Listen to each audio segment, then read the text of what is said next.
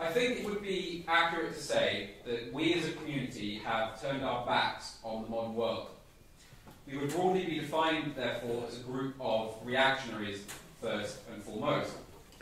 The main problem that faces us, however, in that regard, is the fact that all the people in this room have been brought here by significantly different currents of thought. I will explain quite what I mean by this later on, but in my opinion, our overarching weakness is a lack of any unified metaphysical whole capable of self-defense. In simpler terms, we either believe in different functional principles or we have no functional principles. No amount of theory or thinking will overcome this problem.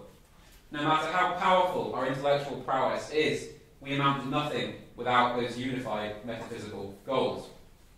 Now, before I go any further, I will stress, I'm not asking for blanket uniformity. Within the realm of authentic reaction, there is room for enormous nuances of thought and conviction. To use that word, there is room for diversity. We will, in Napoleonic terms, have our ministry of all the talents. I'm asking that what we go forward with is an orthodoxy, for a truly anti-modern creed, to construct a corpus of reactionary minds worthy of that name, which at present I do not think we have. The man who adopts this creed, I term the authentic reactionary.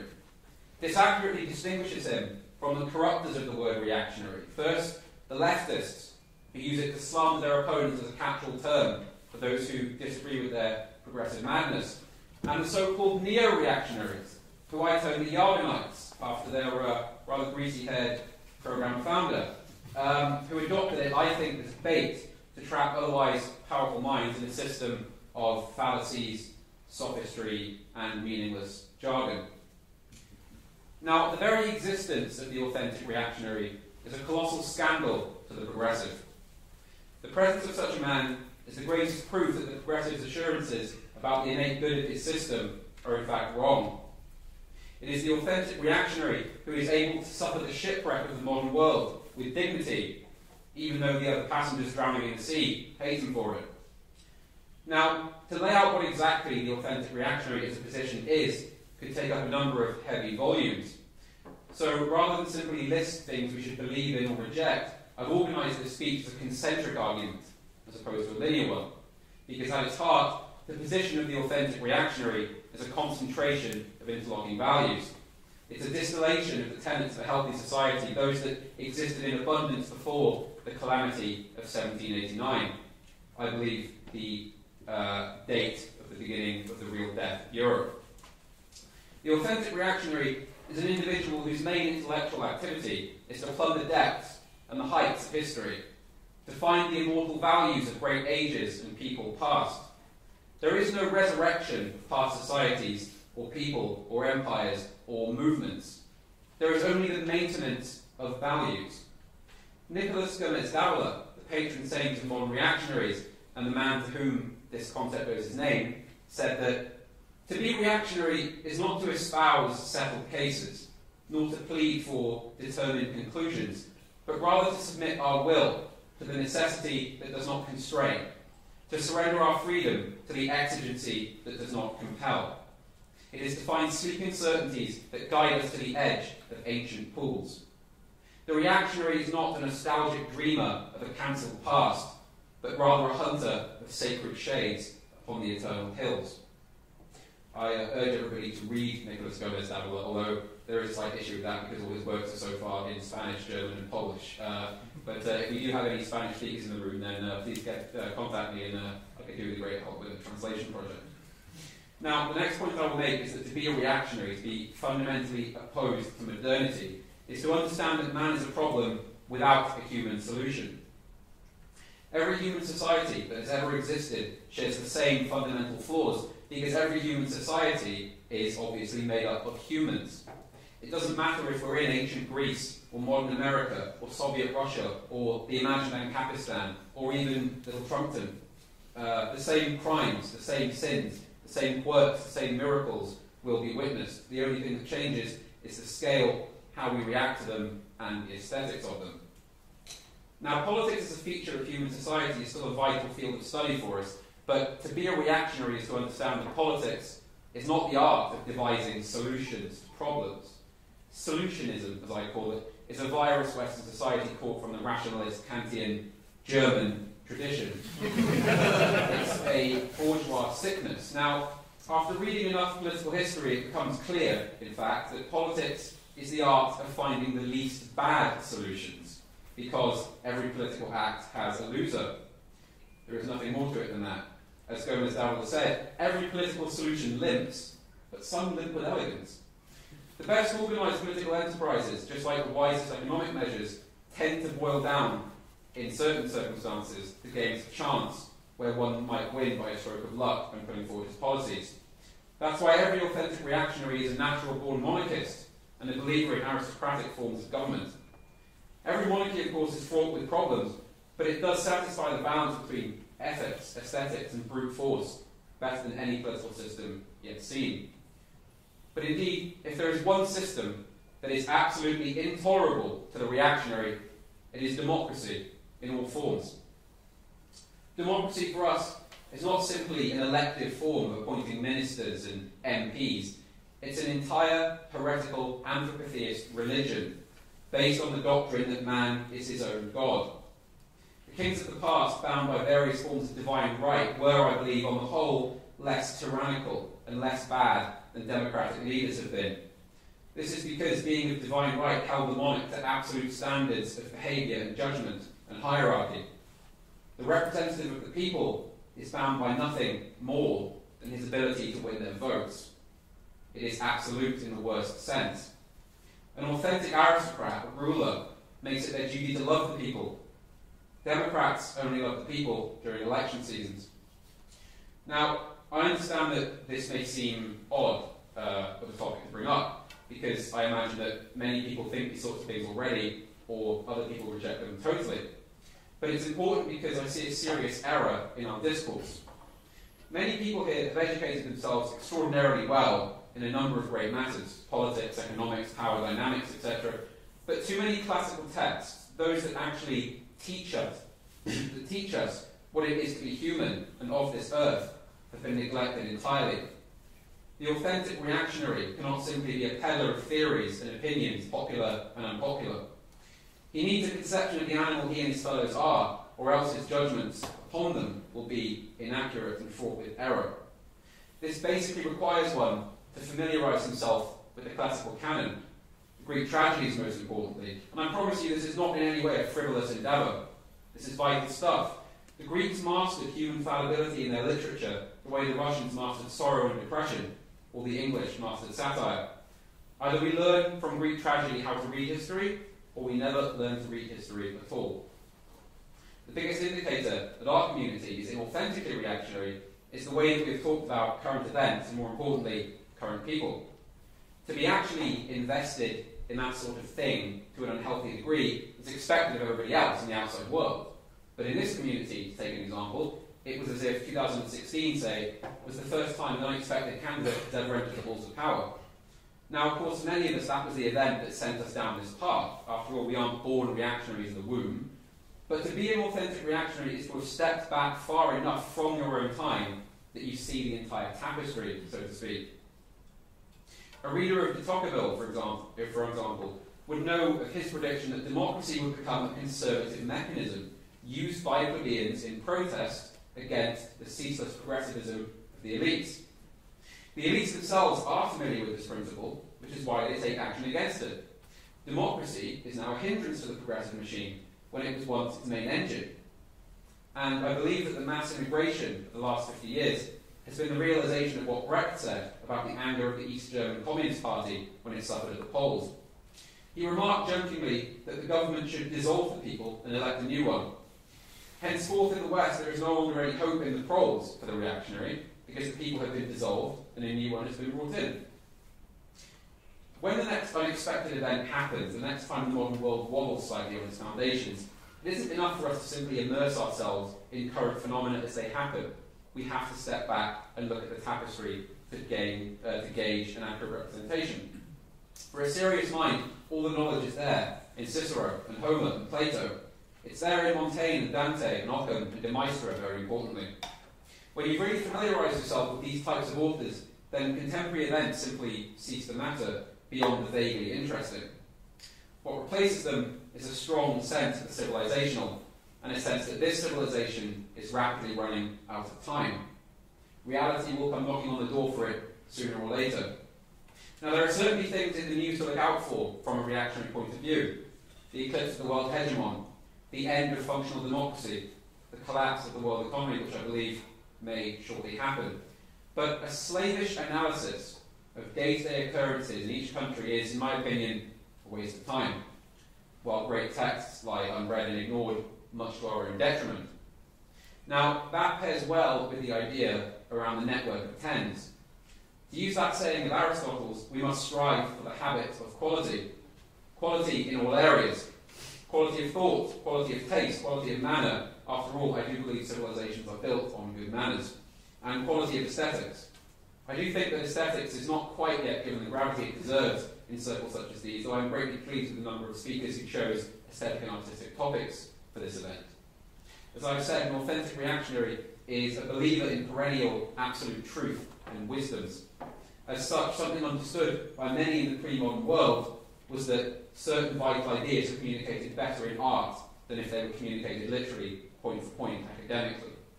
Aristotle said that Homer's epics taught Greek to the Hellenics, and by that he didn't mean the language, but rather that Homer was capable of enunciating the entire nexus of what it was to be a Greek at that time in its totality, alongside telling a rattling good story. I've also heard it said that whenever asked what, in his opinion, the best book of poetry ever written was, Lord Dunsany replied, King James' Bible.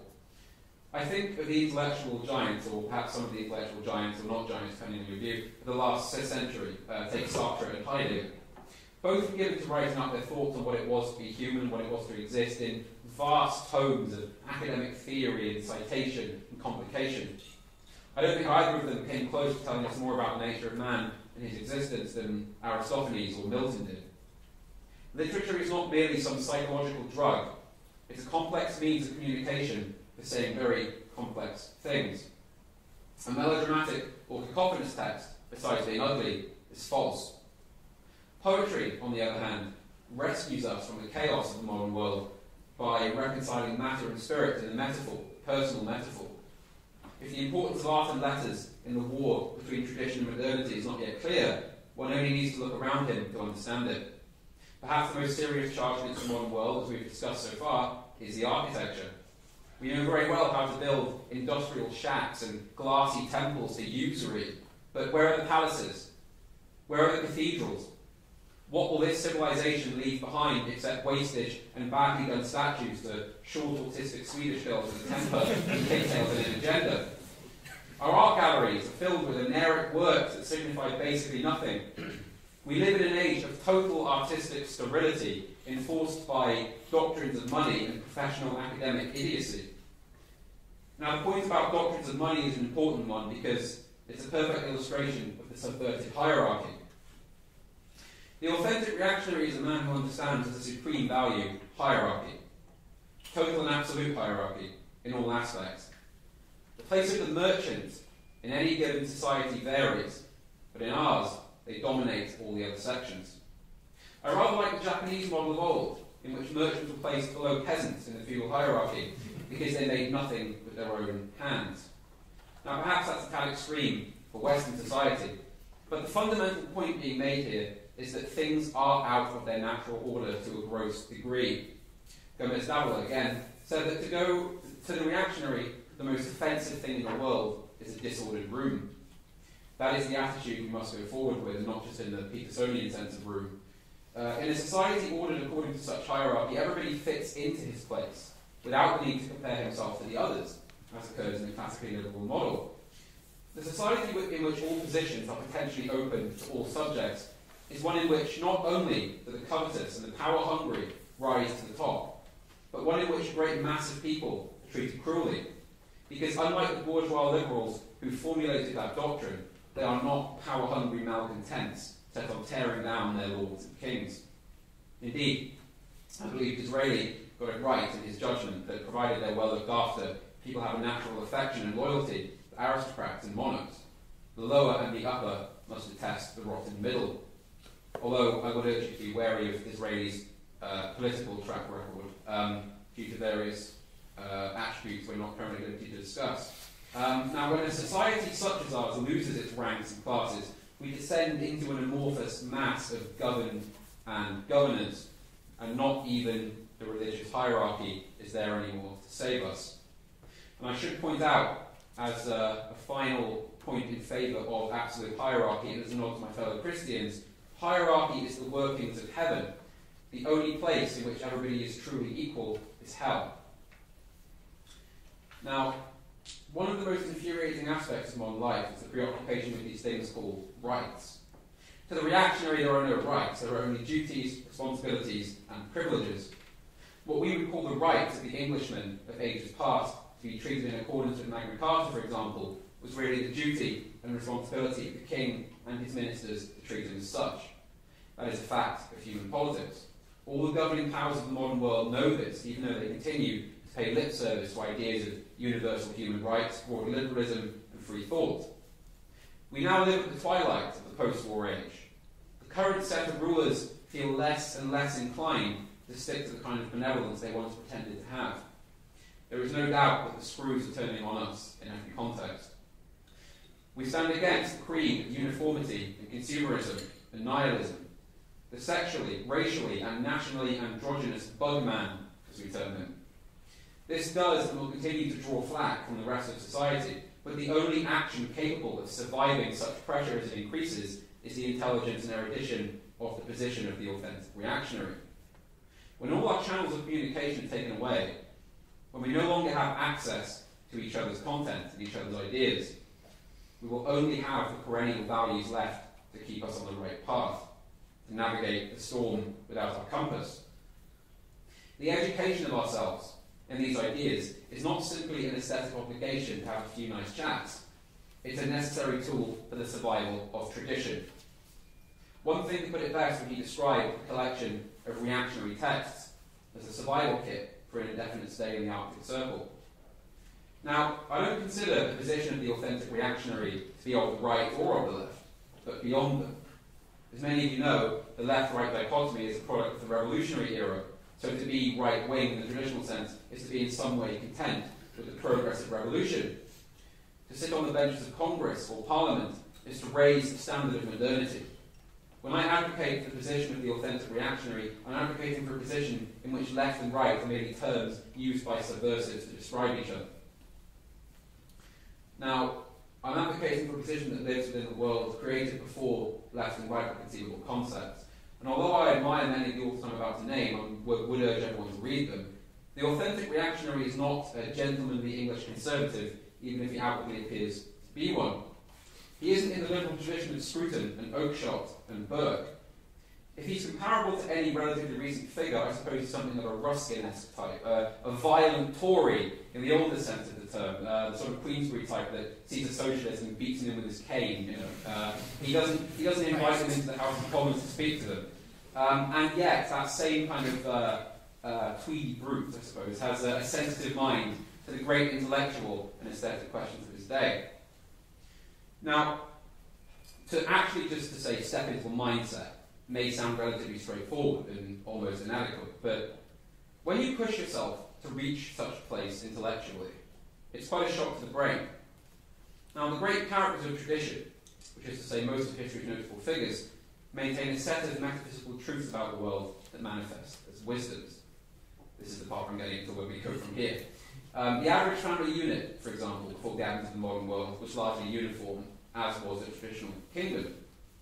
But more so than that, there is a deep divide between the man of tradition and the man of modernity, because the former has a constant spirituality and the latter does not. And what is this spirituality?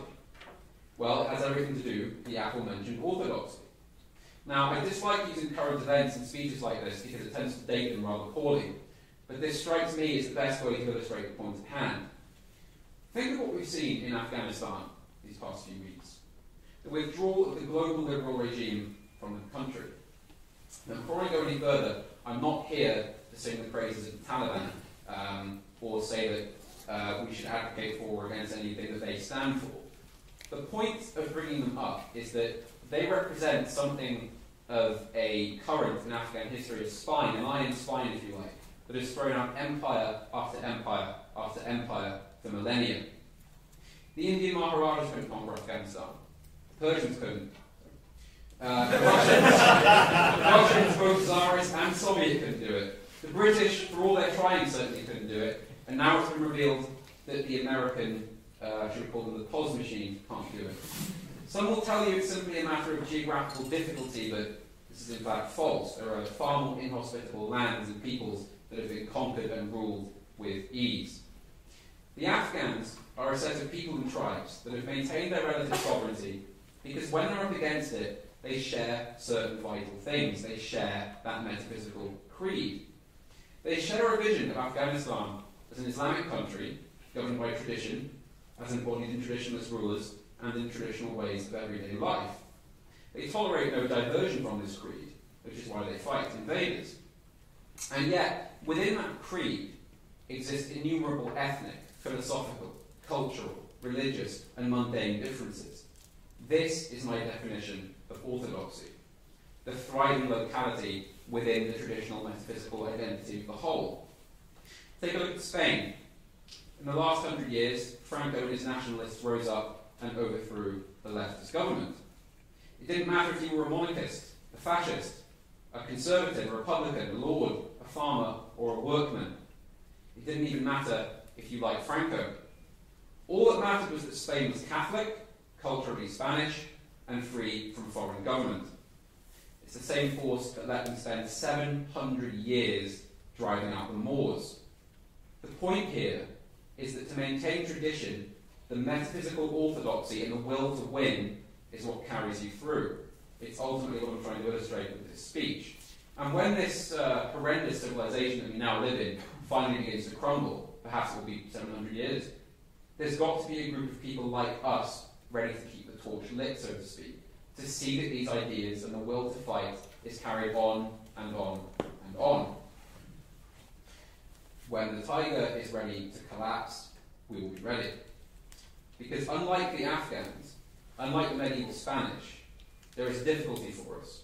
We have lost our creed, we in the West. We've got to reforge a new creed, but the material for it is all there. It's there in the texts of Greece and Rome. It's there in the Bible. It's there in every syllable of Western history, but we won't keep that alive if we fail to understand it. Now, to step back from the historical grandstand, it's clear that our options are very limited. I'm not proposing here that we don turbans and AKs and take up arms in the Brecon Beacons.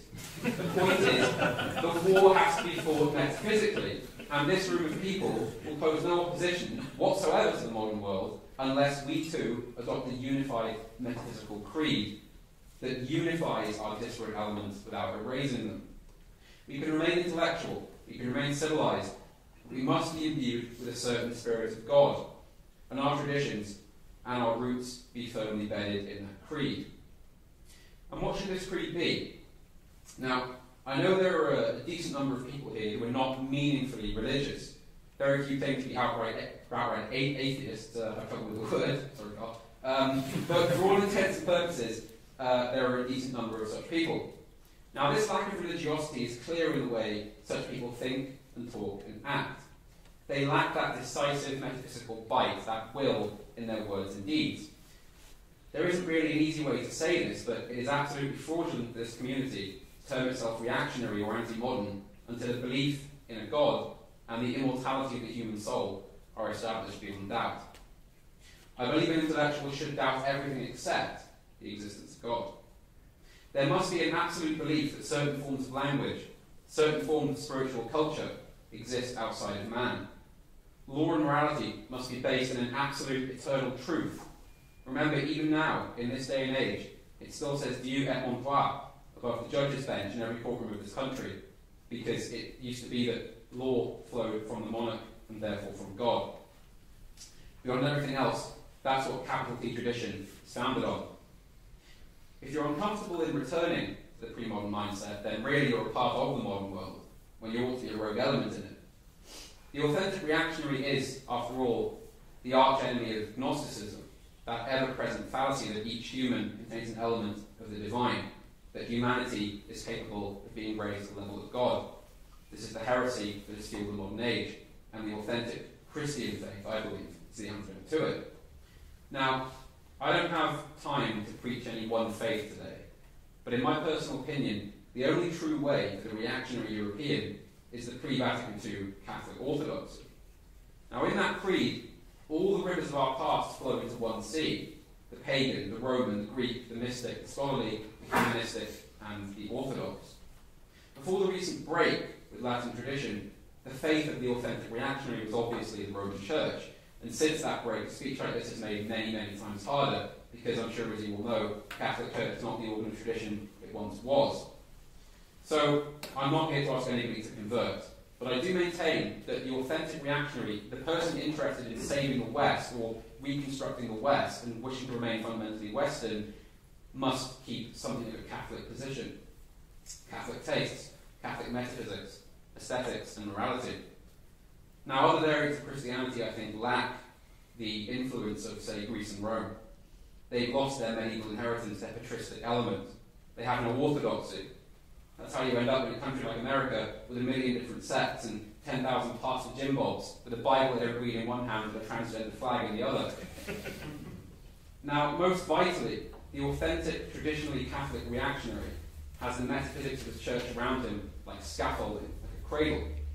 Each text he reads, each work of art he sees, every ideology he considers are worked through that doctrine in a nuanced way.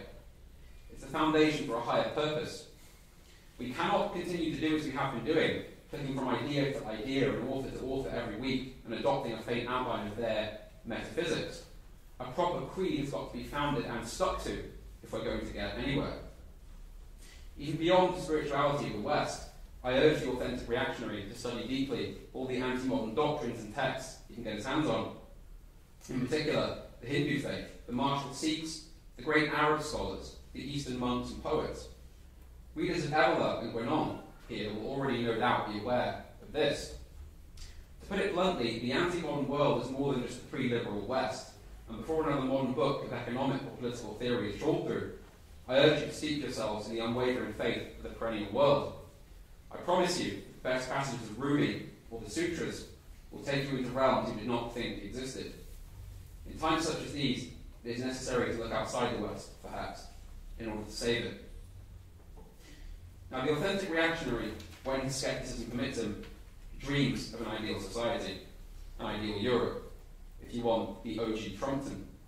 This is a society that existed in the peaceful intervals of old, between the reign of Constantine and the death of Dante, as I date it, Alt Europa. All over the pre-modern world, such places existed in happy abundance. It is, I believe, the manner in which men were meant to live, and on the societal level, what we ought to be looking to resurrect. The demographic, industrial, ethnic, and democratic forces have extinguished that way of life.